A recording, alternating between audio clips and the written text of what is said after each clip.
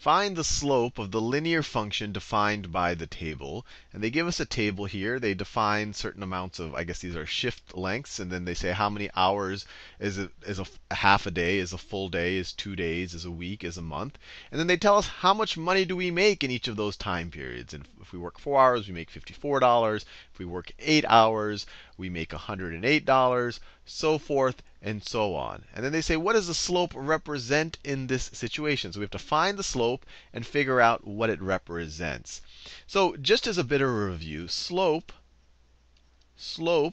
just equals the change in the dependent variable divided by the change in the independent variable. So how much does the dependent variable change for any amount of change of the independent variable? In this situation, the dependent variable is the amount of money you make, because it's dependent on how much time you work. This is independent. So let's call the independent variable x, the dependent variable y. So our slope in this situation would be change in y divided by change in x, divided by change in x. So how much does the amount of money I make change when I work a certain number of hours, when my hours worked change by a certain amount? So let's just take some data points here. And we could take really any of these data points. I'll take some of the smaller numbers. So let's say if when I go from 4 to 8 hours, so my change in x is going to be what? If I go from 4 to 8, my change in x is going to be 8 minus 4, 4 hours. Right? So this is going to be my change in x. I'm just picking these 2 points. I could have picked 4 and 40 if I wanted, but the math would become more complicated.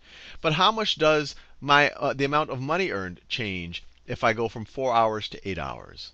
Well, I go from $54 to $108. So the difference in the amount of money I make is 108 minus 54. So what is my change in my dependent variable? Well, that's going to be 108 minus 54. Well, that's just 54. And then what was the change in the amount of hours I worked? Well, the change in the hours I worked was 4 hours.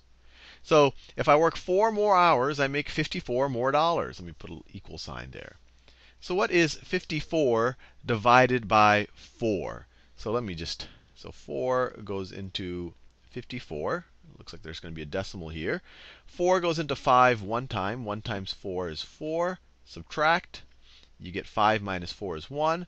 Bring down this 4. You get 14. 4 goes into 14 3 times. 3 times 4 is 12. 14 minus 12 is 2. Bring down a 0 right here. 4 goes into 20 5 times.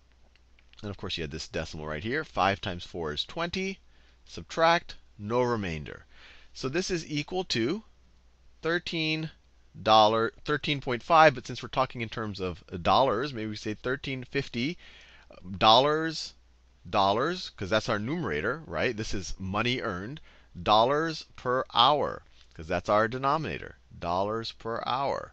So that essentially answers our question. What does the slope represent in this situation? It represents the hourly wage. It represents the hourly wage for working at wherever this might be. And we didn't even have to, frankly, for this problem, we didn't even have to take 2 data points. We could have said, hey, if we work 4 hours, we make $54. 54 divided by 4 is $13.50. Or we could have said, hey, if we work 100, if we work 8 hours, we get $108. 108 divided by 8 is $13.50. So you didn't even have to take 2 data points here. You could have just taken any of these numbers and divided by any of these numbers. But hopefully, we also learned a little bit about what slope is.